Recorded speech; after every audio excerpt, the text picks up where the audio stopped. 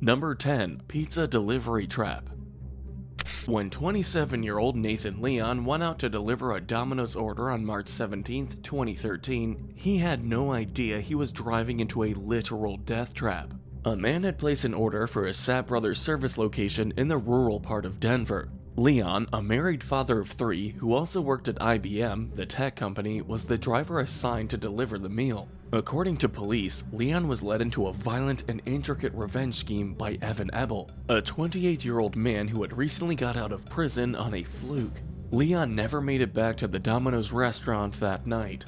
A mile away from the Sapp Brothers site, his car was discovered left abandoned.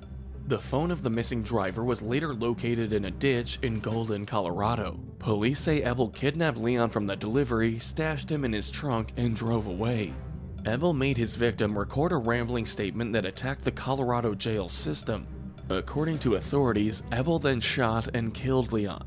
Ebel then arrived at the house of the Colorado Department of Corrections Chief Tom Clements in Monument, Colorado 2 days later. Ebel fatally shot Clements as he answered the door, and he fled the state. After a car chase and a firefight with law enforcement officers in Texas, Ebel was shot and killed 2 days later. In Ebel's car, a Domino's delivery shirt and visor were located.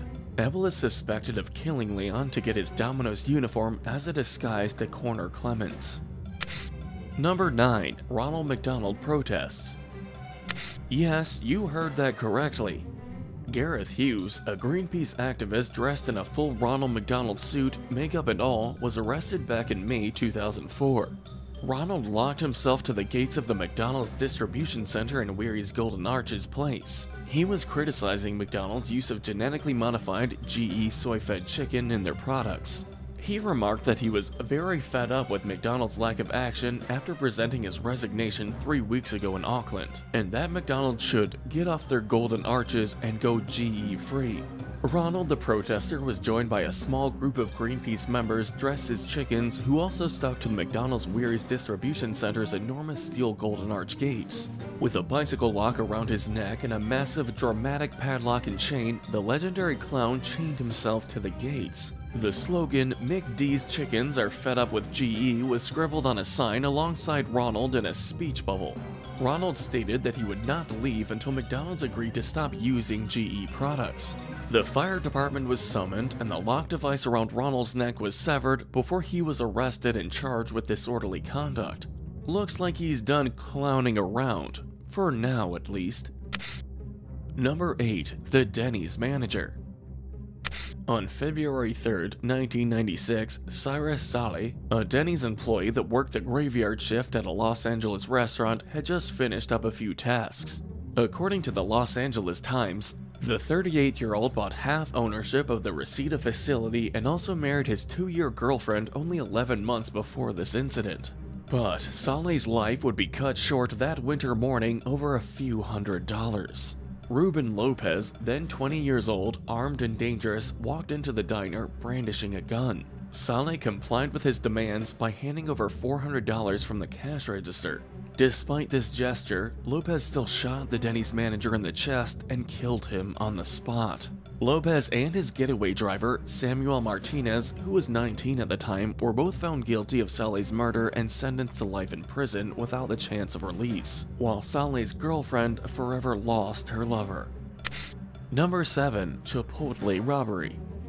In June 2013, 5 people were charged with robbing a Chipotle on Detroit Avenue in Ohio. The accusations included aggravated robbery, first-degree felony, obstructing justice, a fifth-degree felony, as well as a $2,443 reparation payment to the restaurant and staff.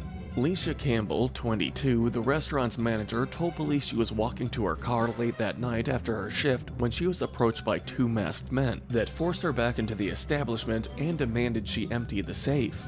Following an investigation, it was discovered that Campbell, along with co-defendants Kenneth Cook, Jessica Zimmerman, Randall Zimmerman, and Sean Zimmerman, assisted in the planning and execution of this crime.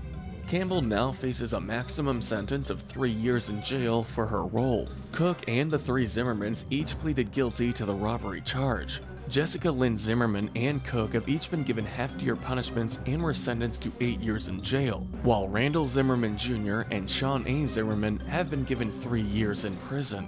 I hope that Chipotle money was worth it for them. What's your worst fast food experience? Let us know down in the comments below. If you like the video so far, be sure to subscribe. Number 6. The unsolved murder of the Pizza Hut driver. It began as a routine Saturday night shift at Hassan Raham's Wichita Pizza Hut, where he worked as a regular old delivery driver. The Bangladeshi immigrant left on November 25, 2017 to make 2 deliveries. But things took a nasty turn when he failed to return to the restaurant. Co-workers from Pizza Hut set out to search for their missing co-worker but couldn't find him. When the body of the Wichita State University engineering student was discovered in the trunk of his car the next day, the mystery quickly turned to grief. Although police have stated they do not believe Rahman's death was the result of just a simple robbery, the case still remains unsolved. According to the Wichita Eagle, investigators suspect Rahman's murder was unrelated to the deliveries, and that it could be linked to a double homicide around the time of his disappearance. Huang Pham, 62, and her son Cody Ha, 23, were shot to death in their home on the night of November 25th, not far from where Raham's car was discovered. Pizza Hut's headquarters offered a $10,000 payment for information about Raham's killing to help solve the case for their lost employee. Number 5. The Fast Food Killer. Paul Dennis Reed Jr., a dishwasher and convicted thief, allegedly threw a plate at a co-worker in the kitchen of a Nashville Shoney's on February 15, 1997. The 39-year-old wannabe country singer was quickly fired afterwards by the restaurant's manager.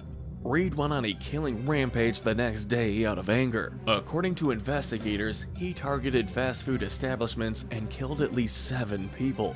He began his journey close to home, entering a Captain D's before the restaurant even opened. At the time, Shoney's operated the seafood restaurant chain, and this particular site was close to Reed's former work.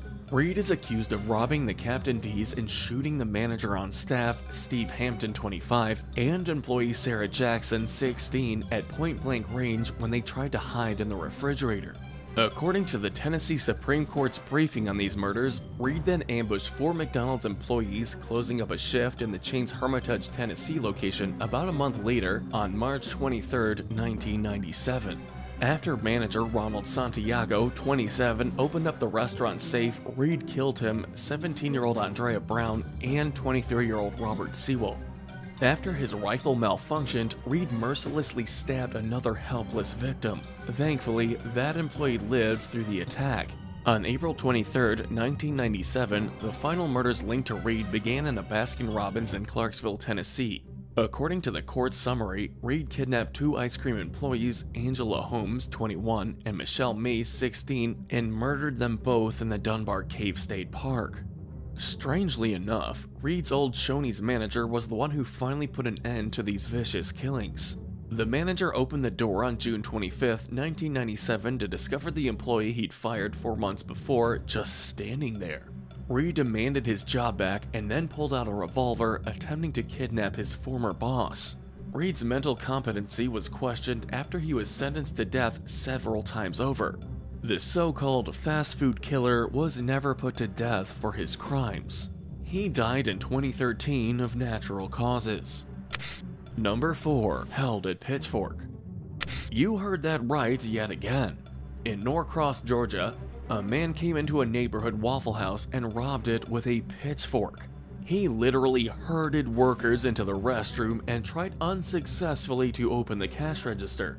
He eventually just gave up and stole the full register before dumping the pitchfork in the parking lot. The staff pursued him into the parking lot after he dropped the garden tool and attempted to attack him with his own weapon. Number 3. The Taco Bell Strangler. When Sylvia Sumter found her 21-year-old daughter Shauna Hawk missing from work on February 19, 1993, she knew something was wrong. Hawk was considered an always dependable part-time employee at her local Taco Bell in Charlotte, North Carolina. She worked to help pay for her education at the Piedmont Central Community College. Sumter called her daughter's workplace after she didn't show up for dinner that February evening, assuming Hawk had just been asked to work a last-minute shift. Her co-workers, on the other hand, had no idea where she could be. None of them except for one. Hawk's former boss and buddy, Henry Louis Wallace, who was eventually convicted of murdering Hawk along with 10 other women. Sumter didn't know her daughter was dead in the home's basement bathroom when she called for help. She was the convicted killer's third victim at the time. Wallace, dubbed the Taco Bell Strangler by the press, preyed on at least 8 more women before being arrested in 1994. According to Geringer, his victims included a number of girls he met while working in restaurants, such as a Taco Bell employee, Audrey Spain, and regular restaurant goer, Michelle Stinson. According to the Charlotte news outlet, Wallace met the victims Carolyn Love and Betty Baucom through a girlfriend who worked at a local Bojangles. He was convicted and sentenced to death 9 times after his capture in 1994. He still remains on death row today. To honor her daughter, Sumter founded the Mothers of Murdered Offspring. This advocacy group aims to assist families in navigating the cycle of grief and devastation that follows along with the murder of a loved one. Number 2. Wendy's Robbery Massacre. The manager's voice came over the intercom at Wendy's on Main Street in Flushing, Queens around midnight. On the night of May 24, 2000, all the staff on duty were required to attend a meeting in the back office right before closing. The team followed the order, including Raymond Nazario, 44, Ali Abadat, 40, Anita Smith, 23, and Jeremy Melee, 19, as well as 2 others. But when they entered the manager John Augustus's office, they were met by unexpected company. Craig Godinow and John Taylor were also present. According to the Associated Press, Taylor was a former restaurant employee that quit under suspicion of stealing. He'd returned with a pistol ready to rob the place. The criminals used duct tape to bind and gag 7 Wendy's employees. According to a taped confession, these victims were forced inside the refrigerator where Taylor and Godinow shot each of them like an execution. Augustus, Nazario, Ibadat, Smith, and Melee were all killed. The other 2 workers were unharmed, physically at least. One of the critically injured employees, who had only started working 2 weeks before the massacre, was able to get free, rescuing the other survivor from the fridge and calling the cops. According to the New York Times, Taylor and Godinow made $2,400 from the robbery, which is nothing compared to the price of the lives they took. The 2 were found guilty of murder in a subsequent trial. Taylor was given the death penalty, while Godinow, who suffers from mental illness, was given a life sentence. Months after the tragedy, relatives and friends of the victims gathered at the Queens Botanical Gardens to plant a cherry tree in memory of their fallen loved ones. Number 1. Murder at Chili's. William Wood was a regular at the Chili's in DeWitt, New York. But in the early morning of September 15, 2018, he didn't enter the restaurant to report for a shift or get food.